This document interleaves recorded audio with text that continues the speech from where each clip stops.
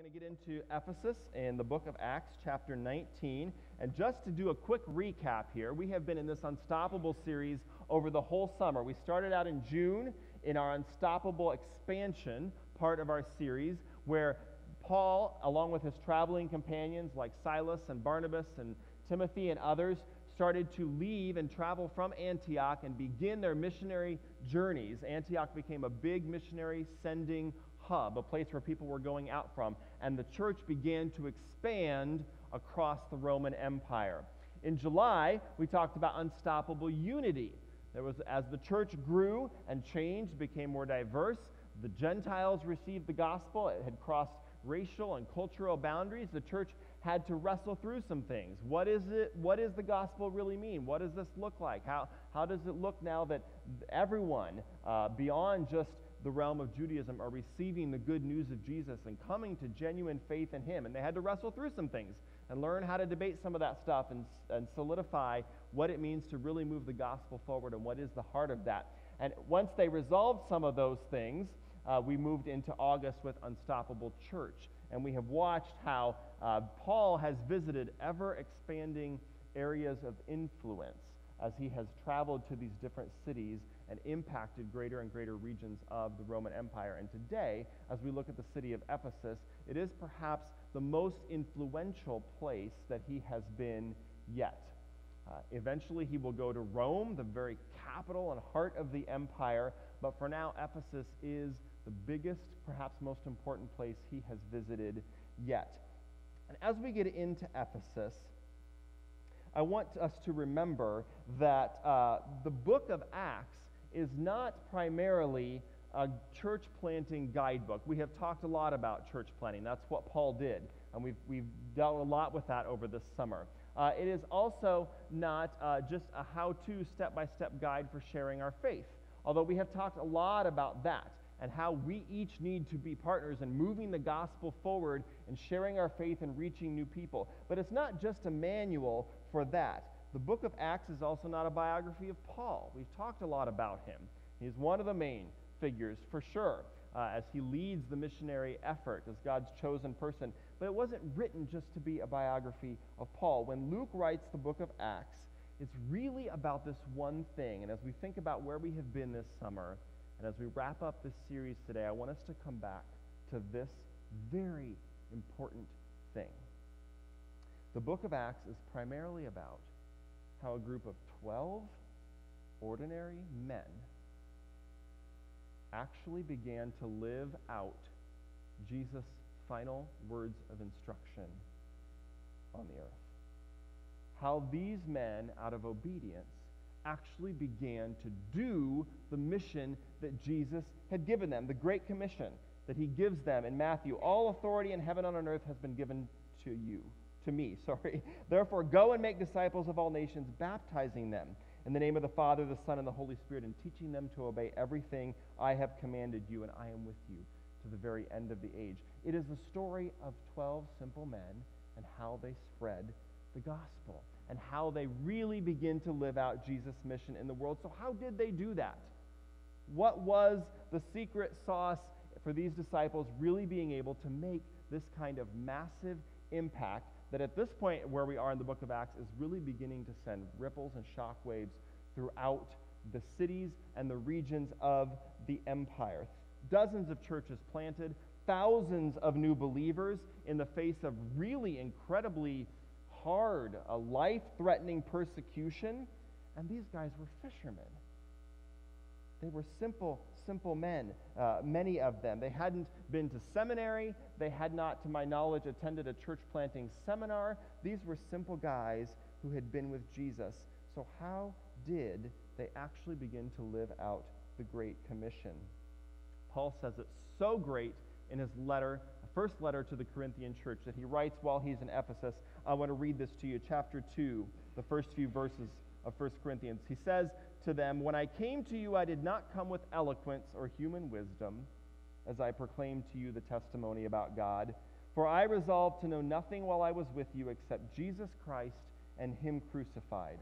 I came to you in weakness, with great fear and trembling.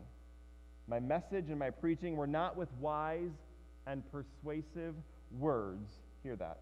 My message and my preaching were not with wise and persuasive words, but with a demonstration of the Spirit's power, so that your faith might not rest on human wisdom, but on God's power.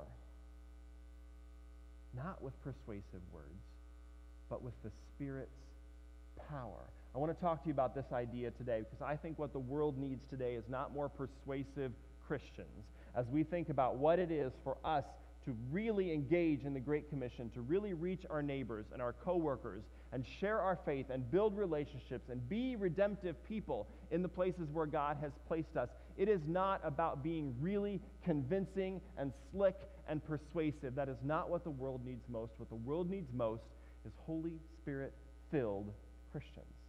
That is what makes the difference. That is how 12 really simple men lead us to where we are in the book of Acts now. Again, dozens of churches, thousands of new believers. It's about the Holy Spirit. It's not about how awesome they were. It's about the Holy Spirit. Sometimes our small human minds, we begin to think that it's how hard we try. If we just work really hard at this, we have some big part to play. And God does want to use us, and we do have a part to play. But man, it is the Holy Spirit's power that makes the difference. He is the one that does the work. This comic strip, I love Radio Free Babylon. Some of you are probably familiar with it. Paints a great picture. The guy says, I'm ready, rested and ready to get back to work, Jesus. Jesus says, you sure, Joe? Positive, Jesus, 100%. Let's go minister. Tag team, you and me. And Jesus says, do you keep thinking of us as equal partners in this thing, Joe? You're going to burn out again in a week. The Holy Spirit is the one that empowers us and enables us to do the work. And we see this so clearly in Ephesus when Paul arrives there. It's interesting, Paul is in Ephesus for 3 years, the longest he has stayed in any other place. And a lot must have happened in those 3 years. But Luke decides to give us a snapshot of a few events that happened during this time in chapter 19. Before we get into those, let me bring you up to speed with where we have been. Last week we were in Corinth.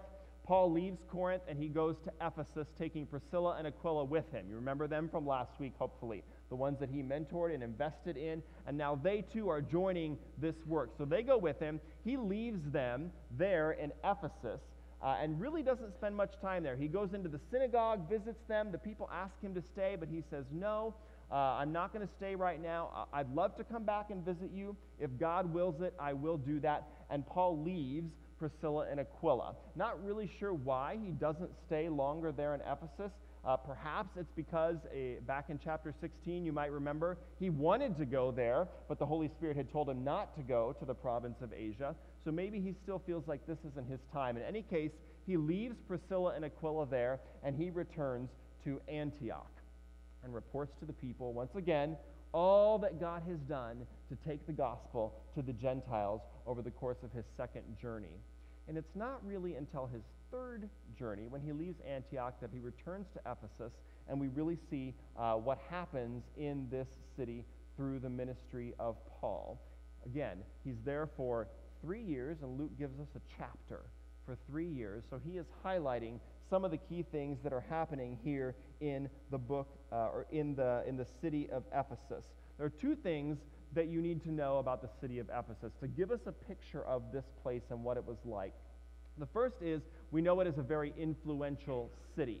We've said that about a lot of the cities that Paul visited. It was his practice to find some major hub of life, whether it was political power in Philippi, or it was knowledge and education in Athens, or whether it was wealth and trade and commerce in Corinth. That was part of his strategy. Go to these key cities, and from there, the gospel will spread. But it seems, as we read Acts, that for some reason, Ephesus was particularly influential. It seems like for this area, and you see there on the map, the region of Asia, with Ephesus noted there, for some reason, Ephesus was especially influential across this region. Whatever was hip and popular in Ephesus would very soon be hip and popular everywhere else in Asia. And so when Paul goes there, it's very significant that he chooses to spend so much time in the city of Ephesus.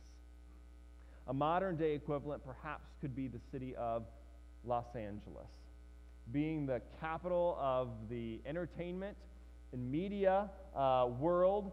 The things that happen in LA very quickly ripple across our country and really around the world, for better or for worse. But no city quite has the impact on our daily life like the city of Los Angeles does. This might be what Ephesus was like.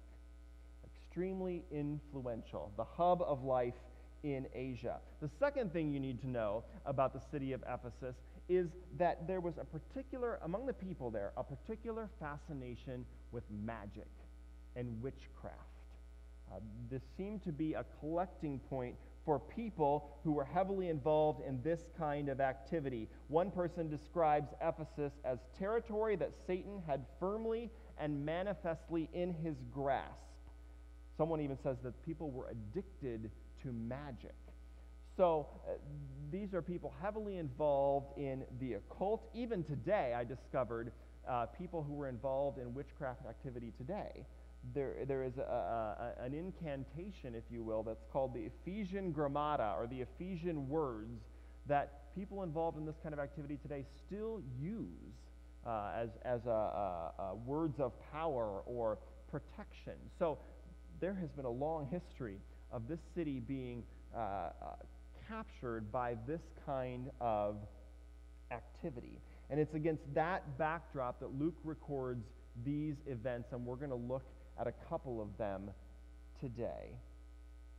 It gives us perspective, each of these, on the power of the Holy Spirit and what it really, and what God intended it to do for us and with us. Let's look at the first event in the first 10 verses of chapter 19 of Acts. They'll be on the screen as well. It says, while Apollos was at Corinth, Paul took the road through the interior and arrived at Ephesus. There he found some disciples and asked them, did you receive the Holy Spirit when you believed? They answered, no, we've not even heard that there is a Holy Spirit. So Paul asked, then what baptism did you receive? John's baptism, they replied. Paul said, John's baptism was a baptism of repentance. He told the people to believe in the one coming after him, that is, in Jesus. On hearing this, they were baptized in the name of the Lord Jesus. When Paul placed his hands on them, the Holy Spirit came on them, and they spoke in tongues and prophesied. There were about 12 men in all. Paul entered the synagogue and spoke boldly there for 3 months, arguing persuasively about the kingdom of God, but some of them became obstinate. They refused to believe and publicly maligned the way. So Paul left them. He took the disciples, probably included those 12 and others, and with him, and had discussions daily in the lecture hall of Tyrannus. This went on for 2 years, so that all the Jews and Greeks who lived in the province of Asia heard the word of the Lord. Listen to verse 10 again. This went on for 2 years, so that all the Jews and Greeks who lived in the province of Asia heard the word of the Lord. This is not just a result of Ephesus being a very influential city. This is a result of what the Holy Spirit does. Luke doesn't tell us a whole lot about this group of 12, except that he does call them believers, which means they had faith in Jesus. It's unlikely he would have used that word if they were not genuine believers, but it's also clear that something is missing here. Something is lacking in their life, whether it's incomplete understanding of who Jesus is and what he can do, what he did do with his life, or whether it's just that Paul sees that they're not living the way that they ought to live. They don't have the empowerment from the Spirit to live as they should. In either case, he asks them the question, and it's a fascinating question: did you receive the Holy Spirit when you believed? I don't know of any other place where Paul asks someone, did you receive the Holy Spirit? He can tell something is missing. Something is not right here. I may be putting too much spin on this, I don't know, but when I read it, I hear Paul sounding a little bit incredulous as he says, you say you believe, but did you actually receive the Holy Spirit? Because I'm not picking that up in your lives. I'm not seeing that. I don't know if they lacked the fruit of the Spirit. Maybe that was it. but he can tell something is missing. And then when they say they haven't even heard of the Spirit, he's even more surprised. And what in the world happened when you believed and when you came to faith? If you don't have the Holy Spirit, you're missing out on all the fun, all the good things about life with Jesus. As well-intentioned as this group may have been, they were missing the power in their life to actually live the way that Jesus has called them and has called us to live. And what happens when they receive the Holy Spirit? Boom. They begin to speak in other languages, and they begin to declare God's truth boldly. The Holy Spirit comes into their life, and that makes all of the difference for them. And as a result, we get verse 10. All the Jews and Greeks in the province of Asia hear as a result of that. Paul didn't do that all by himself. He didn't travel all over the province of Asia. It was these that received the Holy Spirit and others who came to believe in Ephesus that went out from that place and spread the gospel to other cities across the region. We know that multiple other churches were planted as a result of people who came to faith because of Paul's ministry in Ephesus. The church of Laodicea that's referenced in Revelation, that church was likely planted because of what Paul did in Ephesus, and others. The church, the Colossian church that Paul writes a letter to, even though he never visited there himself, a church is planted because of people who came to faith through Paul's ministry. The power is the Holy Spirit. Not persuasive words, not being really impressive, not having an awesome, cool church. The power of the Holy Spirit. What the world needs is not for us to be more persuasive and convincing. What the world needs is for us to live in and operate in the power of the Holy Spirit.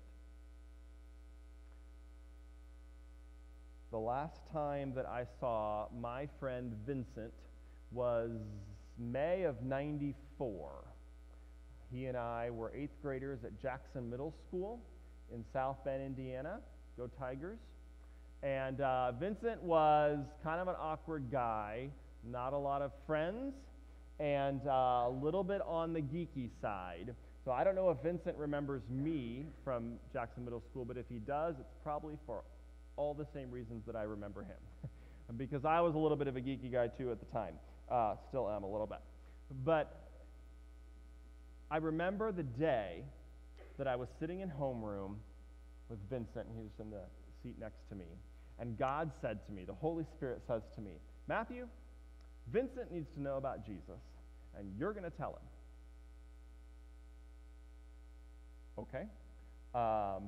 So I started praying about that, and I started preparing how I was going to tell Vincent about Jesus.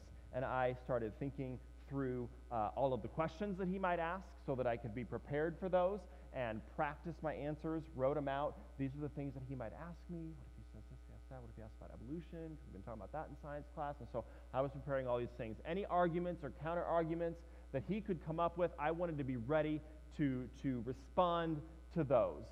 And so I practiced that, and I laid it out for myself, and I prayed about it, and gearing myself up to be ready to make a really solid gospel presentation when the day came that I was supposed to tell Vincent about Jesus. And I remember the day at the end of gym class, we were sitting on the bleachers, and a few minutes extra time in class, so we're sitting on the bleachers. Vincent is talking, he'd had a rough week, and the Holy Spirit says to me, now. I had like at least 14 more things that I had not prepared and thought through. I was like, no, I am not ready, because if he says these things to me, then I'm going to do a poor job, and if I do a poor job, then Jesus is going to be misrepresented, and I might only get one shot at this, so I had better do it right. It's funny how we say things like that, like God can only give us one shot at these things. But I was convinced that this was not the time. But the Holy Spirit says, no, now. Now. You've got to do it now. This is the moment. And he said to me, just tell him what Jesus has done for you, and let me handle the rest. Don't worry about arguments that he's going to make. Don't worry about questions he's going to ask. Just tell him what Jesus has done for you, and let me worry about the rest. few months before this moment, I had surrendered my life fully to Christ at Fairmount Wesleyan Campground through a very cool evening that night when God really spoke to my heart. And so I thought, okay, well, I'll tell him about that for sure. And I did, sitting right there on the bleachers at the end of gym class. Everyone's around us, and I'm telling Vincent about what Jesus has done for me. And I asked him, Vincent, do you want to believe in Jesus? Do you want to follow him? And he said yes. And we prayed right there on those bleachers with everyone around us. And he prayed and gave his life to Christ. It was an awesome moment. It was the first time that I, on my own, had led someone else to Christ. Bell rings just seconds after we're done praying. We each go to our next class. And it hits me. My persuasive words, all the things that I had prepared in that moment, did not matter. Two things mattered. What has Jesus done for me? And following and being obedient to the Holy Spirit and doing what he told me to do. Persuasion and a slick presentation and being well rehearsed and feeling like you have all the answers is not ultimately what's going to save the people of East Fishers. It's going to be Jesus and us living obediently through the power of the Holy Spirit. That is what the world really needs for us to be doing. Let's look at the second event that happens in Ephesus. This is even more interesting than the first one. We're going to look at verses 11 through 17 here to see what happens next. God did extraordinary miracles through Paul, so that even handkerchiefs and aprons that had touched him were taken to the sick, and their illnesses were cured, and the evil spirits left them. Some Jews who went around driving out evil spirits tried to invoke the name of the Lord Jesus over those who were demon-possessed. They would say, "In the name of the Jesus whom Paul preaches, I command you to come out." 7 sons of Sceva, a Jewish chief priest, were doing this. One day the evil spirit answered them. I love this. Jesus I know, and Paul I know about, but who are you? Then the man who had the evil spirit jumped on them, overpowered them all. He gave them such a beating that they ran out of the house naked and bleeding. Yikes. Now this is really strange. We've got magic, handkerchiefs and aprons, and demon-possessed people attacking other people. What in the world is this about? I think God knew exactly what the Ephesian people needed to see and hear. A people that were obsessed with magic and witchcraft and sorcery. God is elevating the power of the Holy Spirit in that kind of environment and saying this is where the power really is. These kind of miracles were extraordinary. Verse 11 tells us that they were not typical. This is not usually how God operated, but he knew in a place like Ephesus that was needed. And of course, imitators soon start to appear. Man, if that's the name of Jesus and the name of Paul can do that, then I'm going to try it too, right? Maybe this will give me a leg up over the other magicians in the area, help my magic business. I don't know what their thinking was, but obviously they were lacking actual power because they did not have a relationship with Christ. You'll notice that they say, in the name of the Jesus whom Paul preaches. It's not personal. Not in the name of my Jesus. They have no relationship with Jesus Christ, and therefore they do not have the power of the Holy Spirit. And of course, they cannot accomplish what they're trying to accomplish. Not only that, but they're overpowered, just to be sure that it's clear that the Holy Spirit's power is greater. He overpowers them, takes all 7 of the sons on at once, and wins handily. It's like Mayweather versus 7 Conor McGregors. Too soon? No? It's a demonstration of the Spirit's power. And God is saying, this is where it's at.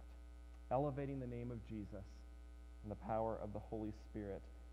These men had no power without that. Because that is what convinces people. Not persuasive words, not smooth talk. The power of the Holy Spirit.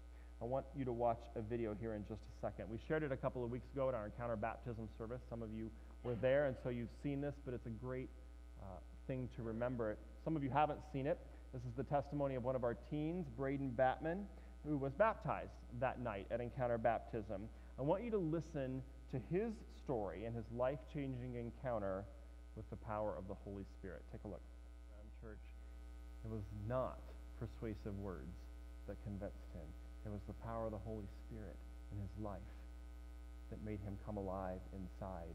As we seek to go out into the world and be a part of God's Great Commission, it's not about being slick. It's not about being convincing and persuasive. It's about following and being obedient to the Holy Spirit and sharing what it is that Jesus has done for us. And that should be a great encouragement to us, because we do not do this alone, and we certainly do not do it in our own strength. Last week I shared a prayer with you that I have been praying for our church, and I want to read it again to you. I want to see one person, that's just a start, by the way, one person come to Christ and be baptized because someone in this room, one of you sitting right here, one of us, shared our faith, built a relationship, and shared our faith.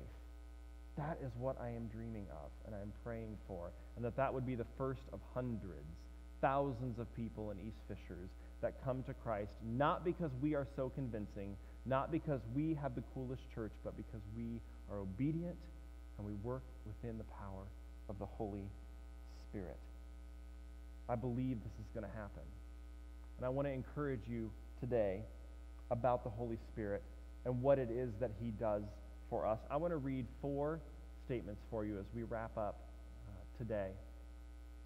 And I want you to think about these in your life. Maybe you take your next steps card and you'll note one of these down that you particularly need to remember and hold on to as you seek to reach the people around you. Go ahead and take out your next steps cards. Take a pen. Maybe one of these the Lord will speak to you and say, this is for you. I want you to remember this as you seek to share your faith. This is the first one. The Holy Spirit really does help you speak. These are Jesus' words to his disciples. He says, whenever you are arrested, to my knowledge, none of us are facing that, but the disciples were, whenever you are arrested and brought to trial, do not worry beforehand about what to say. Just say whatever is given you at the time, for it is not you speaking, but the Holy Spirit. The Holy Spirit really does help you to speak. The second thing I want you to remember and be encouraged by is that the Holy Spirit is the one that does the convincing. The Holy Spirit convinces people. Again, Jesus speaking to his disciples, very truly I tell you, it is for your good that I am going away. Think about that. He's getting ready to leave and he's telling the disciples, it's good for me to leave. Unless I go away, the advocate, that's the Holy Spirit, will not come to you. But if I go, I will send him to you. And when he comes, he will prove the world to be in the wrong about sin and righteousness and judgment. The Holy Spirit is the one that convinces people. The people that come to your mind that you are trying to reach, the Holy Spirit is already at work in their lives, already calling to them, already doing it. Here's the third statement. The Holy Spirit enables you to be a witness. The Holy Spirit gives you that power. Again, Jesus says, but you will receive power when the Holy Spirit comes on you. This is where we started in Acts, right? And you will be my witnesses in Jerusalem and in all Judea and Samaria and to the ends of the earth. You will receive the power of the Holy Spirit. You are not alone in this. And the last thought, the Holy Spirit intercedes for you. Think about that. The Holy Spirit is interceding for you. Paul writes to the Romans, in the same way, the Spirit helps us in our weakness. We do not know what we ought to pray for, but the Spirit himself intercedes for us through wordless groans. And he who searches our hearts knows the mind of the Spirit, because the Spirit intercedes for God's people in accordance with the will of God. I don't know what thoughts come to your mind when you think about being a part of the Great Commission, if that feels overwhelming, if that feels energizing, if that feels exciting, if that feels completely foreign. But if you have given your life to Jesus, you can be assured of these 4 statements. They are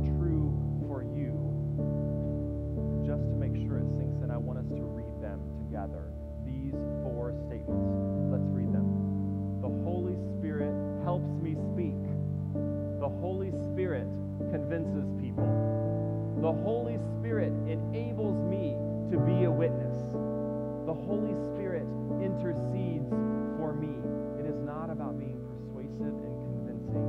It is about following the Holy Spirit. That is what will change this world and this community and the people that you are reaching out to in your area of influence.